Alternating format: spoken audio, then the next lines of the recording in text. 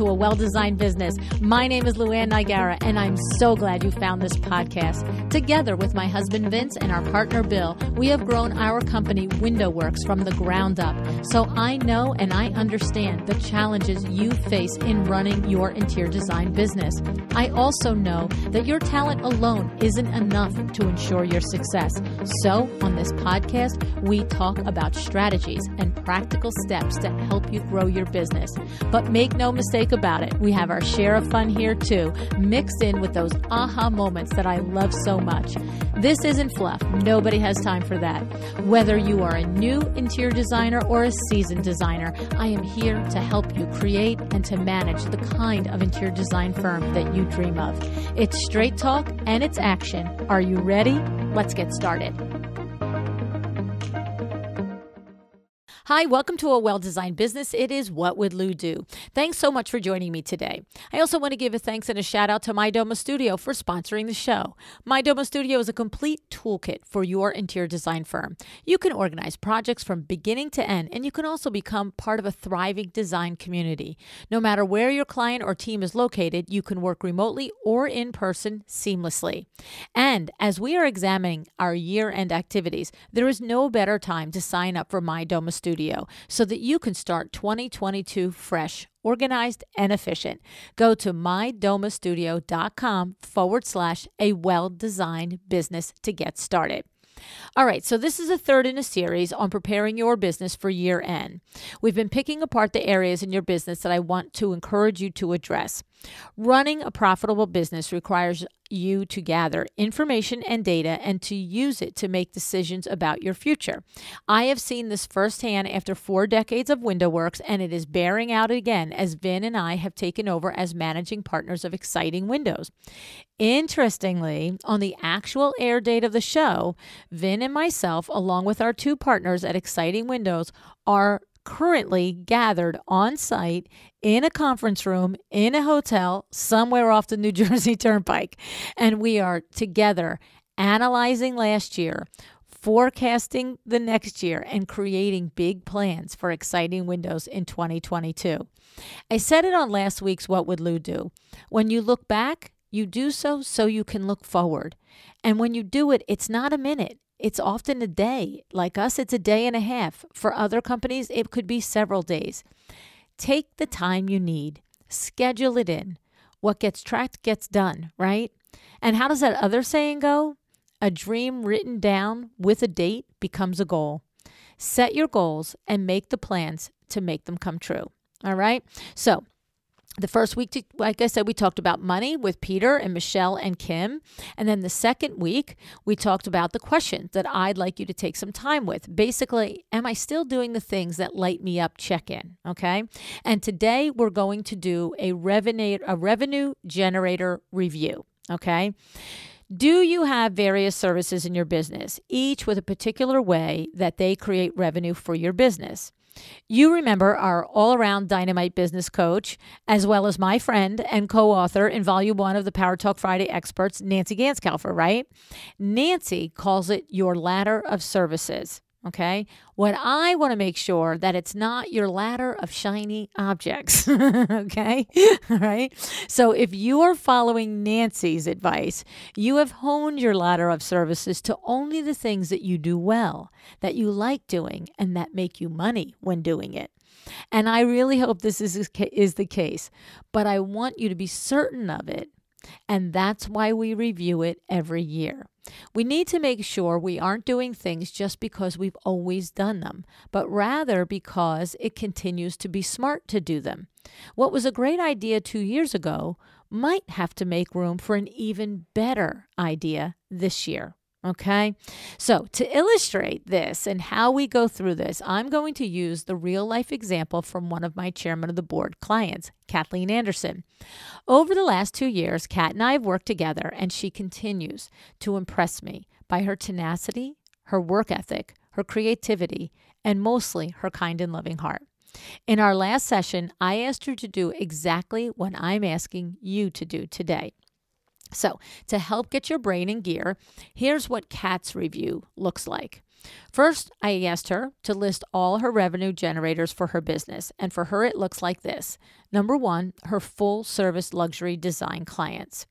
Number 2, her newly introduced custom furniture line, the Eleanor, made in America by Canal Dover. Number 3, her design for construction projects with her vast builder network. Number 4, her online antique shop. Number 5, her design kit for builders. And number 6, she teaches both online bookkeeping 101 and design for construction 201 for LuAnn University. Okay, so these are all of the ways that Kathleen makes money in her business. All right. And then the next thing that you have to do is you have to get the actual revenue for each service of each of these categories for last year. Okay. This is why you need to know how to run your book so you can access this info when you need it, not sit there and say, I'm not sure how much I made in that particular service. Okay. And then what happens from there is you're going to assess the cross-section of the areas that produce the most income and the areas that produce the most happiness for you, right? The most pride and the most pleasure. If your biggest revenue generator is not where you enjoy the most happiness, then Houston, we have a problem. That means we have to go back to the drawing board and we have to redesign your business model. But this is what this time of year is exactly for, is figuring this out, not to just keep going full steam ahead because it's what we've always done, right? If you were to do this exercise and you were to find out that the thing that you love doing the most was not a profit center for you, you have a couple of options. You can dig into it and find out why it's not producing money. Okay, are you making mistakes? Are you not pricing it properly? Are your fees too low? Are you not doing enough markup? Or whatever it is, okay?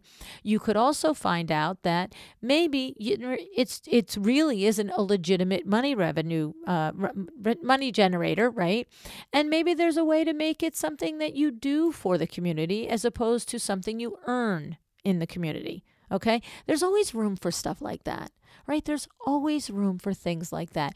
And there's sometimes that we do things when they don't make money because they fulfill a different area of our personal lives or our professional lives. And all I'm asking you to do is to know it. That's all, is to know it. Okay? So that's the point of all of that. All right. So back to Kat. It's clear that she has a fully diversified revenue stream of income, right? And as she and I talked, it was also clear that her full service luxury design clients, as well as her builder clients, are the biggest revenue generators for her. Okay, so we have to keep doing those, and she loves doing those. So there's no dilemma there. Okay, then we discussed her new furniture line and all that had been done to create it, and all that had yet to be done to get it on its way. And I have to say, by the way, if this is the first time you're hearing about Kathleen and her furniture, please go to the eleanorcollection.com. It's ELENOR collection.com. This furniture is available to the trade, okay? Just contact Kat and she'll set you up. You have got to look at it. What this woman has created from her brain is beyond comprehension to me. It is so beautiful. All right. We'll also put a link in the show notes. Now, she spent a good part of the last 2 years designing this collection, overseeing the building process, approving the strike-offs, and making sure it was everything she imagined it could be.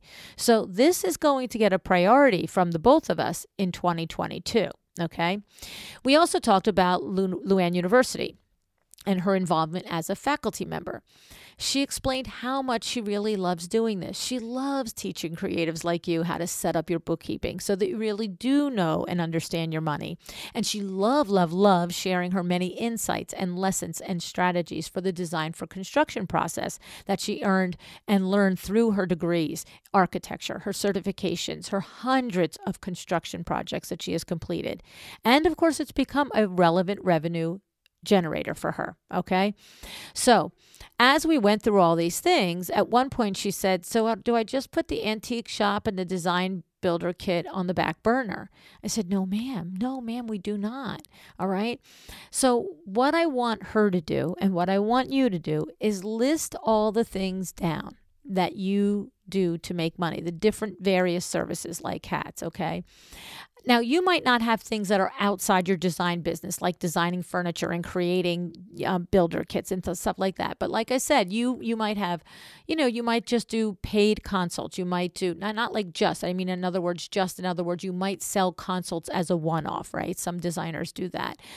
You might do paint selections as a one-off. You might do designer for a day. You might, whatever it is, there are different, think of the different ways that you make money. So it's design services, maybe it's furniture buying, packaging and selling furniture and products for your luxury clients. Whatever it is, just figure out the different ways that you make money and break them down, okay? So the thing is, going back to Kat, when she said, do I just put these on the burner? I said, no. What I want you to do is go back to all of these things. So you're going to do the same for yourself. You're going to list how much money you made on them last year. You're going to look at them and say, I love doing it, or I really don't love doing it. I'm going to figure that out. And then you're going to make the list underneath each of these things of what you would have to do to make that fully realized. Right?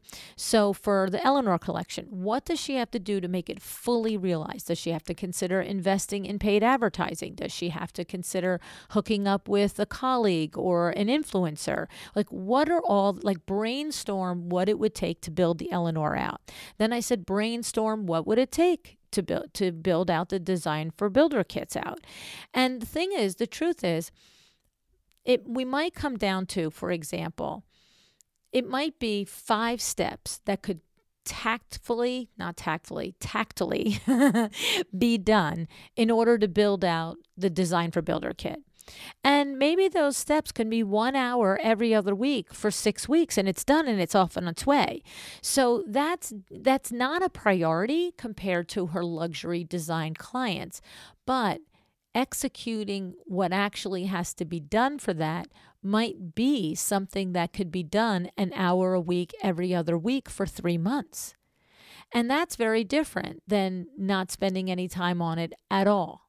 And by doing the hour a week, every other week for 3 months, maybe in the second half of the year, she brings in $10,000 or $15,000 from that, because she spent 6 hours in the beginning part of the year, as opposed to just saying, oh, I'm busy on the Eleanor, I'm busy on luxury, I'm busy over here, and a year goes by and she doesn't do something with it. So do you see what I'm talking about here? And I want you to do this. So for example, what if you love doing designer for a day? Maybe you love doing it, and maybe you feel like, oh, it only comes up once in a while. You don't have an opportunity to do it a lot. But what if you went back and looked and saw that you did 6 last year, and say you charged, $2,800 for each one. And you know what? Say you don't really have any deliverables with it. You just tell them at the end of the day, we're done. You know what I mean? Like, I give you all my ideas, you write them all down, you capture them all, I'm out of here. I mean, that's valuable. That's viable. You could do that. What if you said, what if I got one of those a month? One of those a month, let's make it 3,000 so I can do the math, right? That's $36,000 a year for 12 days. Maybe you're a designer that makes a lot of sense in your revenue stream. Maybe you're a designer where you're like saying, wait a second, in those 12 days, I could, do another bathroom project, and could you make $36,000 net on a bathroom project? I don't know. Maybe you could. Depends on the level you're at, right? Could you do a kitchen in 12 days? I have no idea. I'm asking you. Could you do a kitchen project in 12 days and make $50K? So I don't really know the answers to these, okay? But what I'm saying is, if it were me, I would say 12 days, what if I only charged $2,000 for designer for a day? Now it's $24,000, but in 12 days I could make $50,000 on a kitchen. Do I take 12 days out of my life to do designer for a day, or do I put them towards a kitchen? But how about this? What if I don't really love doing kitchens, but I love doing designer for a day? Now maybe instead of doing 12, I do 18. You see what I'm saying? It's playing around. It's like playing chess, okay? And it's like figuring out what you love to do, how you do it, how you charge for it. Are you charging, properly for it? And are you watching your operational expenses on doing it so that you make it worthwhile?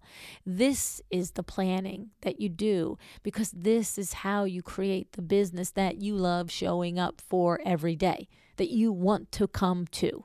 Okay? So, all right, because once we have all this information, we have all the projects, we have all the things that we have to do to build it out, we have all the revenue and all the projected revenue, then we're going to plan out our year and apportion our time according to priority, okay? Because we always consider what becomes a priority, again, like I keep saying, by what it will earn us, but by also the enjoyment we get from doing it, what lights us up, okay? So I know by the time that I meet with Kat again, she will have this list fleshed out and finished, and then we will take it apart, debate the merits of every little thing on it, add more to-do items for each little thing on it, but we will leave with a plan for where her time will be spent next year, okay? So go through your offerings, all right? What is it that you do? What do you like doing? Where does the money come from? The other thing I want you to do as you do this review is next week we're going to talk about a marketing review. So when you're doing your revenue generating review, capture that info too, right? Because it'll make it easier next week. So for example, you might list your services, okay? So you're going to list the type of service or product that you currently have. You're going to list your gross earnings for each one. Bonus points if you can list the net earnings too. Yay. And then I want you to list where that type of sale comes from. So for example, say when you go to make your list, you look and you say, oh, I had 10 luxury full service clients last year. So that's a column, right? And then you're going to list your gross design fees for those 10 projects. You're going to list your gross product fees, okay, product sales, I should say. You should be able to list your net earnings from those product sales, okay? And then I want you to say, where did those 10 clients come from? So 3 came from from previous client referrals, 2 came from Instagram, 3 came from professional referrals, and 2 came from regional press spreads that you had, something like that, okay? Because then with this list, you're going to figure out how you would grow this part of the business, this one vertical in your business. What would you have to do? What steps would you take? What investment would you need to make? And then you're going to project out the revenue versus the investment of time and money in order to grow that. So your number 1 and 2 money generators hopefully are also your 1 and 2 happiness places too, your happy places too. So if that's the case, we want to do more of those. So we're going to figure out how we can be more profitable in those areas, what we can do to grow those businesses, the areas of those what we can do to grow the business in those areas, and what it will cost us in time and money, and what we can project to make from it next year. And then we put the plan to paper. Then we actually, if you have to, place 3 ads in regional magazines, 1 week you're going to have on the calendar to contact those magazines, get the spec sheets and the ad rates for them, and make a decision on what you're going to spend on it. If you've got to get on, I don't know, if it's a product or a service, like maybe there's interior design podcasts out there like that are facing the consumer, right? That are like talking about how to design. So maybe I'm going to get on design podcasts, whatever it is, but figure it out. And then you're going to place that time in your calendar. All right. So, does this make sense? I hope it does, because what if you found out that your biggest lead generator and your biggest revenue generator was in something like Designer for a Day, and you didn't know it and you love doing it, right? Wouldn't that be cool? Wouldn't that be fun? Instead of like you've been thinking all along, oh, I feel guilty for doing this, I should be doing full service design, that's where it's out, blah, blah, blah. What if you found out that's where all your money was? And you could just, instead of doing 12 a year, what if you did 3 a week? And I'm using that because it's an easy example, not because I'm an advocate for it or anything like that. It's just an example. It's the same thing if you found out that the luxury full service was really where your heart was and where the profit center was. So then it becomes, well, why are you distracting yourself with, maybe designing a hardware line or a lighting line or chasing down opportunities to be on panel discussions or something? Because when's the last time a panel discussion got you a luxury client? I mean, really, right? So that's the thing. It's figuring out what you do well, what you make money on, and what you like doing, and being intentional about where the ones that you've done previously came from and where you're going to get the next ones next year. Okay. It sometimes can be an eye-opening experience, and it sometimes can have a come to Jesus moment attached to it with you. You have to find out that you have to let go of something, or that you should let go of something. And I've been there, done that. And, but I have to say, every time I have made a decision to let go of something that I thought, oh my goodness, I could not do that. I could not. It all of a sudden, another door opens. It's just like, boom. And it happens every time. As soon as you take your mind from trying to fit the square peg into the round hole, because that's what it is. When you keep trying to make something work that's not working, even though it's not this big, hard, horrible thing, it's just this like little nudgy thing that you keep trying to get off the ground and it doesn't go. And then when you really pick it apart and you figure out that there's no way to make money on it, or there's no way I'm going to be happy doing it, or whatever it is, and you just say, that's it, uncle, it's over. It's crazy to me how it almost now sometimes doesn't even take an hour for something to happen, and I say, whoa, there's an opportunity that I never would have paid attention to if I didn't know I just cleared the decks of time and money from this other thing that I was banging my head against the wall on. All right. So that's why I like you to do it. I like it because it creates a clarity in what's going well, but it really often creates the clarity on the things that we didn't want to see. That we wanted to just keep doing because we like doing them, or we thought we should be doing them, or I don't know, some book somewhere told us to do it. Some crazy thing. So I hope this was helpful. Take a few minutes, do your own investigation, do your own list, do your own, reports and stuff, and take a look at it and see what you learn. I'd love for you to share with me what you learned. Share it in the LuAnn Nigara and Friends Facebook group. It'd be fun to see it there, what you're doing. Also on this post on Instagram, happy to have a conversation there with you about it.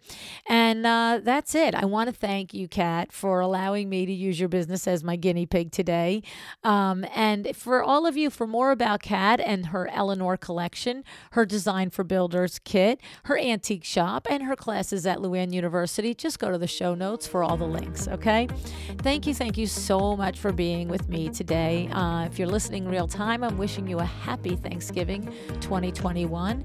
I hope that you have a nice, peaceful, restful Thanksgiving with the people that you love. Decide to be excellent. Thank you so much for joining me again today. This podcast is a production of WindowWorks, your resource for custom window treatments and awnings. To learn how we can help you on your next interior design project, go to www.windowworks-nj.com. And if you're interested in working with me on your business, either through masterminds or one-on-one coaching, or you want to know how to get my book, The Making of a Well-Designed Business, or you just want to know what's going on in the podcast land and where I'm going to be, all of that is found at LuAnnNigara.com. Thank you so much. Have an excellent day.